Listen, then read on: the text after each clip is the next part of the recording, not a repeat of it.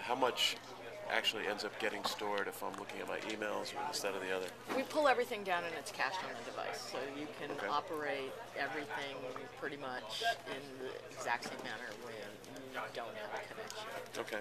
And then at what point and then it'll inform me when I've run out of information, or if I click a link that it can't fetch? Yeah, if it basically the fail will be just as you would expect if you got a failure in the browser, for example. Okay. The works a little bit different depending upon which of the internet services that you're actually connected to. So Okay. Google and Facebook, etc., have slightly different things that their APIs do. The only way to do that would be to bring the launcher up again and tapping on it. Well, that's not good enough. People today want to be able to manage multiple activities in an efficient way. Right? People do that on the desktop. Typically, you have this concept of windows which are lying on top of each other like sheets of paper. So we needed to figure out a metaphor for mobile. And what we came up with is a deck of cards. So whatever application you may be in, if I press this center button, it will take me to what we call the card view. Every application that you have opened is available in this view like a card, and they're arranged in the order in which they were launched, or the last one that is launched will be on the right hand side.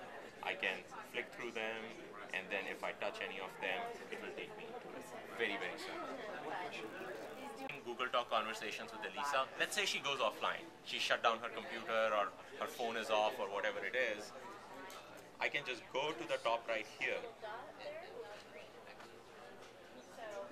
and it'll bring up her phone number. I can just select the phone number, and now I can just send an SMS rather than How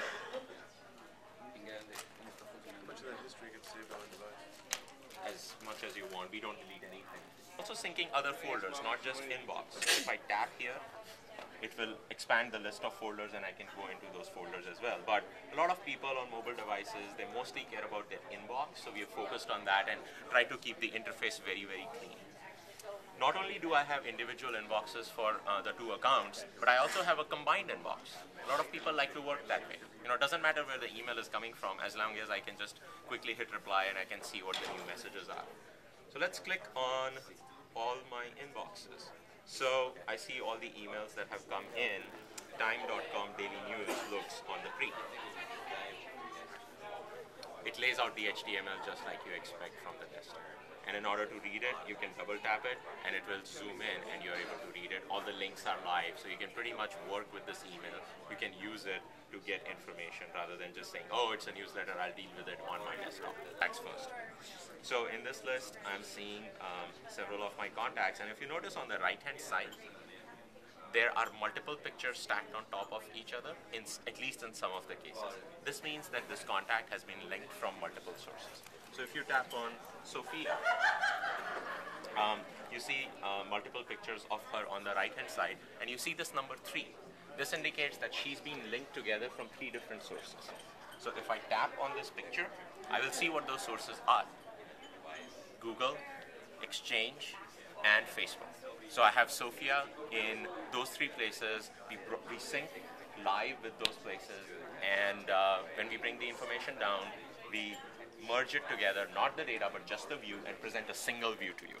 If I go to calendar, very similar idea. We are bringing in calendar information from several places like Exchange, Facebook, and Google, and we are putting it in one view. So here you're seeing several meetings on my calendar, and they're color-coded dependent on what is the source. So these are my work meetings. The ones in blue, as you can see, are my Google meetings, and then we also have Facebook events in there. But sometimes it can get a bit overwhelming, right? This is a very, very crowded view, too much going on. Let's say I only want to focus on what my work meetings are. Then I can tap on the top right and select what calendar I want to look at. I only want to look at my Palm work calendar, and as soon as I do that, everything else disappears and I only see that calendar.